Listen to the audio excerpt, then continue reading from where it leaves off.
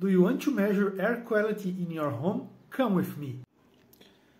So this little sensor is the SGP40 from Sensirion, manufactured by Sensirion.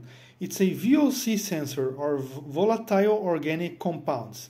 What does that mean? It means it measures things like benzene, like gasoline, like natural gas, those organic compounds that are volatile, that evaporate and stuff, and they can be prejudicial for our health, you know.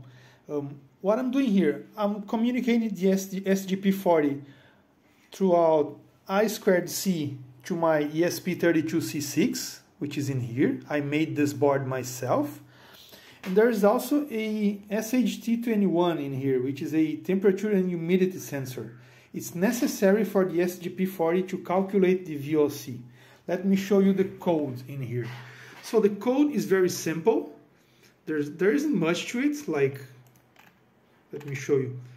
It's really like it's getting temperature, getting humidity from the SGT21. Then it's calculating the raw and then the VOC index. It's really simple. The values are in here. You can see the VOC index is like 101. The values are between 0 and 500.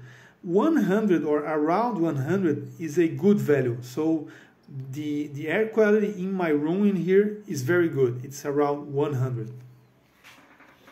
So if you want to get code for this, go to fritzenlab.net or fritzenlab.com.br. Again, fritzenlab.net or fritzenlab.com.br, so that you can get code and schematics and everything for this SGP40 sensor. See you next time, guys.